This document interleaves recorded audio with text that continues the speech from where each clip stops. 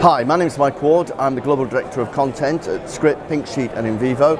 We're here at the Biotech Showcase 2018 in San Francisco, a meeting that runs parallel with the JPM Healthcare meeting. It's an opportunity for companies to get to know each other, to introduce themselves to investors and potential partners. One of the hot areas at the moment is in this sort of the stem cell period, and I'm joined by Chaim Lebovits, who is the President and CEO of BrainStorm Cell Therapeutics. So, thank you for joining us. So, you guys are sort of a NASDAQ listed, based in Israel. What is it that you guys are doing that's going to be sort of disruptive in the stem cell space? Thank you very much for having us. BrainStorm Cell Therapeutics is a leading stem cell therapy company. We are now in a phase 3 trial with our NurOwn stem cells, which is a differentiated mesenchymal cells. Right. Our lead indication is ALS, and we have seen wonderful phase 2 double-blinded trial results from that phase 2. And what did they show? well, we have shown a strong improvement in the responders to the treatment at 1.5 absolute points in the ALS-FRS-R score, which is the golden label score to measure ALS patients. Right. So you've done the phase 2, and have you started your phase 3 trial? Exactly. So the phase 2 was at Mass General Hospital, UMass, and the Mayo Clinic, 3 leading centers in the United States by the best KOLs in the field, and now we added on 3 additional sites here in California, because the California Institution for Regenerative Medicine granted us an anti-dilutive grant of $16 million for the phase 3 trial. And we just announced in the end of 2017 that we commenced the phase 3 trial, and we already treated first patients in 2017. Right, and the company, you're doing this on your own, or are you doing it with? As I said, we think we are probably one of the best, if not the best, CMC manufacturing stem cell therapy company out there. It's an autologous stem cell therapy, and the manufacturing. In the past, people were very worried about the personal cell therapy, and we were very thankful for Kite and other CAR T-cell companies that paved the way in that, from that point of view, that personal cell therapy is viable and is economical. But we are not a CAR T-cell, we are a stem cell, so it's a different method of action. And we proved our proof of concept method of action with very strong biomarker support to the results we have seen in our phase 2. Right, okay, so, and the phase 3, what are you looking to achieve in phase 3? It will be 200 patients, it will be powered to efficacy this time, 1-to-1 randomization in these 6 centers I just mentioned. And we just want to replicate in the subgroup we had in phase 2, that would be an easy BLA. Right, and what would the milestones be on that? What's the timeline that we're looking at? Yeah, I think we're looking at a DSMB at mid-2018, and we have probably bringing up other indications and some other surprises that we cannot announce at this time, being a public company, as you know. But 2018, we're looking for a very, very exciting year. Yeah, we hope to have the majority of the enrollment of the patients in 2018, if not all of them, and the follow-up in 2019, the readout of these phase 3 results, and as I said, we have some other exciting news happening in the next few months. Okay, so could you describe, what is it? What is the sort of the key sort of technology that's underpinning your approach? Yeah. So mesenchymal stem cells is very well known to all those that follow the stem cell industry, and we have a differentiated mesenchymal cell. So we differentiate, we expand.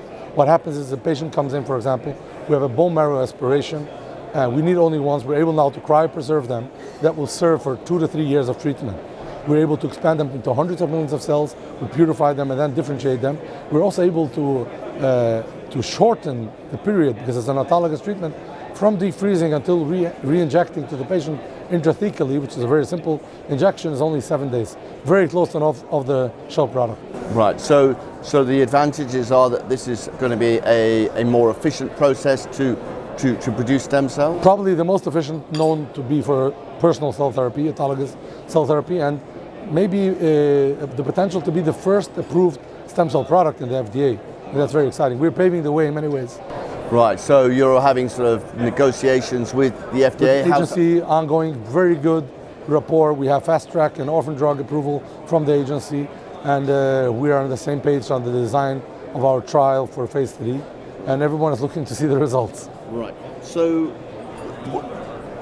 how are you positioning your company? Are you actually going to be a therapeutic company, or are you looking to have sort of partners where people will tap into your expertise and technologies? We may have joint ventures and collaborations, which I cannot comment more, I cannot elaborate more on that. Yeah, but of course, at a phase 3 company for ALS with such phase 2 results, you can imagine that some parties are talking to us. But we envision ourselves, because the CMC part is so important, and Big Pharma doesn't have experience with cell therapy, with stem cell therapy. So probably it won't be a sellout or something like that. We're looking more for a joint venture and to proceed to other indications and similar products. Right, but will you look to commercialize the products yourself? We already started, of course, yes. We started a commercialization process, and we'll be hiring some senior people from the industry. Just lately we hired our Chief Medical Officer, Chief Operating Officer was the Senior Vice President of Biogen. He joined us, and we're going to be hiring some similar people from the industry with a lot of experience to be able to prepare the commercialization. Also on our board, we lately brought some expertise in these fields. Right, so you sort of mentioned that you already have some sort of partnerships which you... No, we have some talks about partnerships, nothing to announce yet. So what kind, what kind of assets or what kind of abilities are you looking from a partner? I mean, what do they have to bring to the table? Yeah, I think the know-how we have. Of course, you can always learn from other experiences also. But we have probably one of the best know-hows on the stem cell manufacturing, and also we understand the underlying of the disease, the method of action from the biomarkers we have, wonderful results. We need financial support, and probably for marketing issues and other commercialization, a joint venture will make a lot of sense. So that $60 million that you got from CIRM, that's just to finance that's 50% of the trial. Yeah. Right, okay, and we need more financing for the additional indications, and we're speaking to various parties for that as well. Right, okay. And then beyond ALS, what are the we'll be announcing in the next few months other indications and similar products. We believe that NurOwn is a platform solution, a treatment for various neurodegenerative diseases, because what NurOwn really is, it's neuroprotective. It has dramatic increase in the neuroprotection in the neurotrophic factors, and at the same time we see a dramatic decrease in the inflammatory factors, which all are relevant, very relevant for the various CNS diseases. And you're based in Israel. You say you have an office in... I'm based on the plane, really, yes, but the R&D headquarters is in Israel, and the trials is in the US, only in 6 sites in the US, and the manufacturing for the trials also in the US. Okay. So we are based in 2 countries. Okay. Well, Chaim, thank you very much for coming and I appreciate that. Telling us the story. Thank you very, very much. Cheers. Have a nice one.